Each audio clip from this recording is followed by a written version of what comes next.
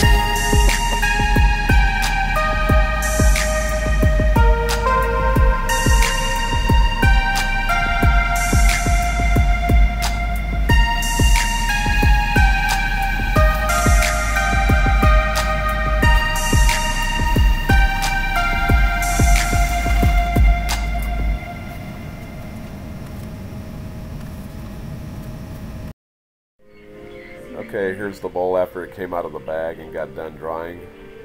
I put it in the bag on February 21st and turned it on June 8th. Just to let you know how long it took to dry. It's about maybe 7/8 of an inch thick right now, and you can tell it moved a little bit as it dried. But we'll get it round and get it cleaned up, sanded, polished up, see at the end to see what it looks like.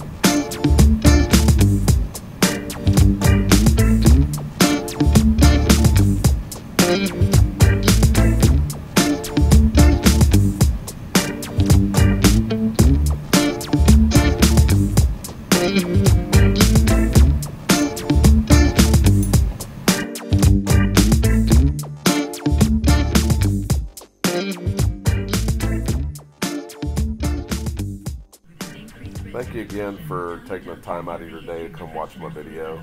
I really do appreciate it. And if you really like the video, please leave a comment. I may not get to them right away. I've been really busy at work lately.